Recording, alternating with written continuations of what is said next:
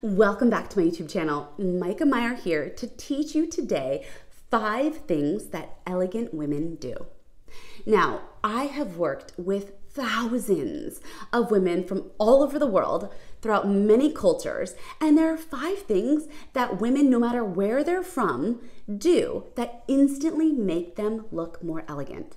Now, I teach a finishing program in person and also one online, which you can check out.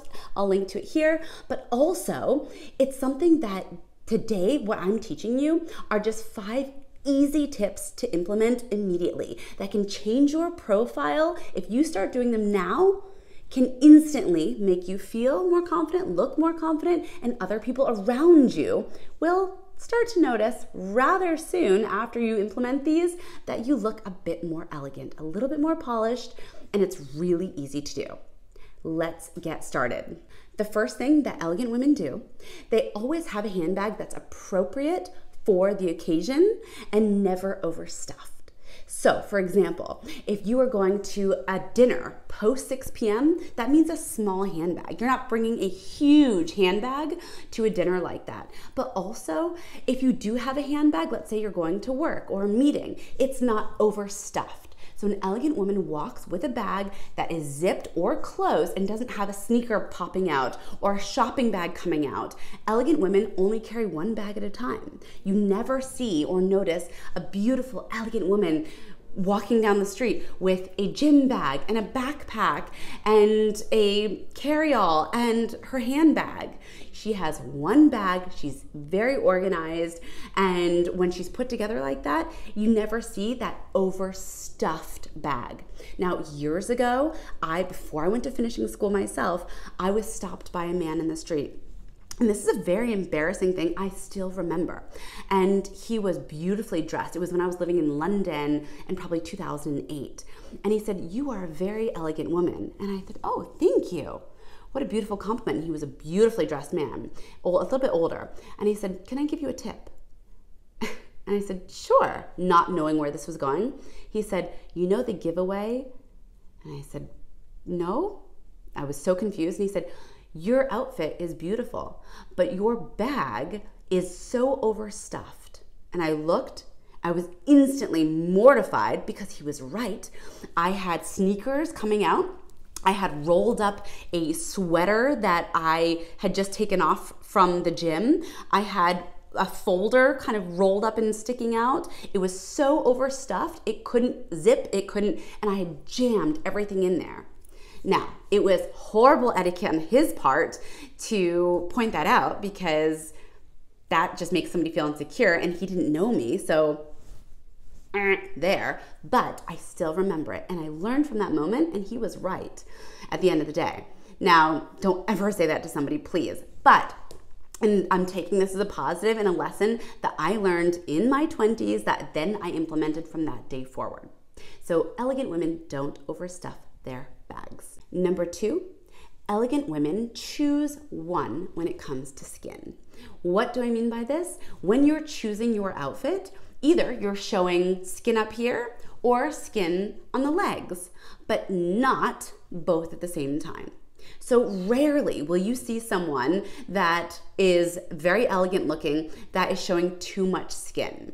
Now, I love confident women. Yes, show off an asset. I am all for something like that. If you love your legs, be proud of them. If you love your shoulders, you love your arms, be proud of them. I love it. But showing too much skin leaves nothing to the imagination and does not, in the end, look very elegant. So in this case, for instance, today I'm wearing a silk blouse up here, and it's a dress that's a little shorter on the bottom. So I feel confident and still elegant wearing this dress, even though it comes slightly above my knee. Now, if this was a long dress and, went down to my calf or down to my ankle, then I'd be fine if it showed a little shoulder or, it was sleeveless or something like that. So elegant women choose one. Number 3 thing that elegant women consistently do, their manicures. So elegant women will always have manicured hands. Now, do you have to have your nails painted? No. I'm talking about manicure. When I say manicure, that's actually genderless when I recommend manicures. But manicures, it's a hard thing because it's probably a smaller detail when you're getting ready or self-care, self-love that you pay attention to, but people talk with their hands, people notice their hands when you're gesturing to something, flipping through a page at work, whatever it might be, socially going through a calendar, a diary to write something in, people notice your hands. You're writing a signature on a credit card, authorization, whatever it is, people notice your fingers and your fingernails and your hands. So if you have scraggly cuticles, it's almost like you didn't care enough to take care of yourself and all these beautiful details of yourself that should and do deserve attention. So, you just really didn't care, and that's that. Women who really care about themselves, who really pay meticulous attention, will have a good manicure. So again, it doesn't mean polish, but if you have polish, there's no chips, you have nice, clean fingernails, cuticles, everything is nice and manicured. Now, I personally love a good nail polish. I choose shades of rose is what I stick with in terms of colors, colorscapes that I think are always elegant. But also, if you really want to impress yourself, everyone around you with your elegance, then match your fingernails to your toenail color. So if you have red nails, you should have red toenails when it comes to the most polished, finished, elegant look. Because red toenails with fluorescent pink or blue toenails or whatever it is, I'm just giving an extreme example there, but let's say red toenails with a different color nail, it kind of is jarring. You notice it rather than a slick, beautiful, consistent color. So elegant women pay attention to the small details, including their manicures. Now, if you're watching this and you think, I just can't afford to have regular manicures, that's not practical for me, it doesn't matter where or who does your manicure. Do them at home.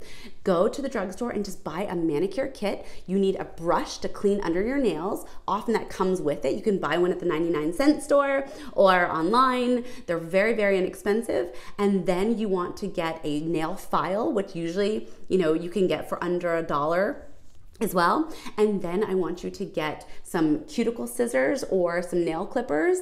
And really with those alone, you can do a lot. A bonus would be if you have a buffer for your nails, which then kind of cleans the surface and gives you this nice polished finish. So it's called a nail buffer. And those things together, you can give yourself manicures at home. Even if you don't like your nails polished, sometimes a clear nail polish is something that always just adds a little polish and looks a little bit more elegant than, nothing on your nails for you. But if you do choose not to wear nail polish, that's absolutely okay. But remember, a good manicure is nice cuticles, cleaned under nails, and a nice clean shape, not rackety, rigidy edges and things like that. So manicure you can do at home, you can get professionally done, it doesn't matter, but a good manicure is what elegant women typically have. Next, elegant women have exceptional manners. That means they say thank you after they're treated for lunch. That means they say it's so wonderful to see you, and they make people feel good when they first enter a room. They compliment people. They're nice to other people. There's no mean girls when you meet really, truly elegant women. They don't make you feel a certain way or put you down or say negatives. Elegant women are confident and therefore want to spread confidence to other women. So elegant women have exceptional manners, from dining skills to, making sure you bring a host gift when you go to someone's home. That is exceptional. Those are examples of exceptional manners. Now, if you want to learn more about manners, I have many other YouTubes, from how to hold your silverware correctly to what to bring to someone's home. So make sure to check those out. But elegant women have exceptional manners. One example of exceptional manners is a friend of mine, dear friend of mine now, who at the time when I met her probably 15 years ago, she was an editor at Tatler magazine. Her name is Mariella Tandy, and she was somebody I had taken out for lunch for business, and she, we went out, it was an early lunch, and of course she said thank you, she was so gracious, and then I remember it was maybe 2 days later on my I was sitting at my desk at work and the mail came and there was a beautiful piece of stationery monogrammed with her initials that arrived on my desk saying thank you for such a wonderful lunch. So that means she must have gotten back from our lunch, written that handwritten thank you note on her beautiful monogram stationery, and within less than 48 hours, it was already on my desk. So it was tangible. It wasn't just a text. It was something that landed there in front of me, and a lot of people don't write thank you notes anymore. So if you do, it's added impact, it's added emphasis. And I just remember being so blown away by her fantastic manners. And she is so elegant and exceptional in every way, but it just showed everything about her. So remember that. And finally, number 5, in terms of things that elegant women do, they are slow and graceful with their movements. What do I mean by that? From walking down a staircase to walking down a street in heels or flats to telling a story. And instead of saying, oh, and I went to, Macy's and then I ran to Bergdorf and I couldn't find anything to buy. Instead saying, I went to Macy's and then I went to Bergdorf. I couldn't find anything to buy. But it's okay because in the end, I found the perfect gift online. So you see, instead of those manic gestures, those movements that stress you out, make you feel, whew, I'm just slowing my movements down to become instantly more graceful, more elegant in my mannerisms. So just remember that. Practice that in front of a mirror. See what it looks like. Take out your phone, put on the video function, and see what you look like when you tell a story, when you're talking to camera. It's a great thing to use your hands. It's a sign of confidence and authority. But if you're using them in a way that becomes almost, jarring or distracting, you're doing the opposite. So think about the most graceful person you know and implement their movements. The way they kind of glide down a staircase, move through a crowd, network, turn to the side. They're not turning to the side they're, oh, hello. So lovely to see you. How are you? Oh, I remember the last time we saw each other, you were in, was it Colorado? Yes, how was it? So I'm using these, I'm not doing this and saying, how was your trip to Colorado? I heard it was great.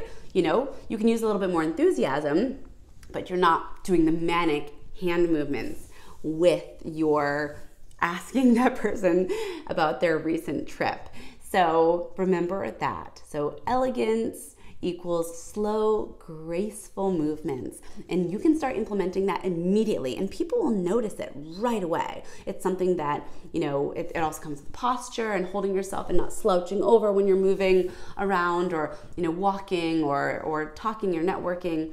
So on that note, those are 5 things that you can start doing today to look more elegant and feel more confident.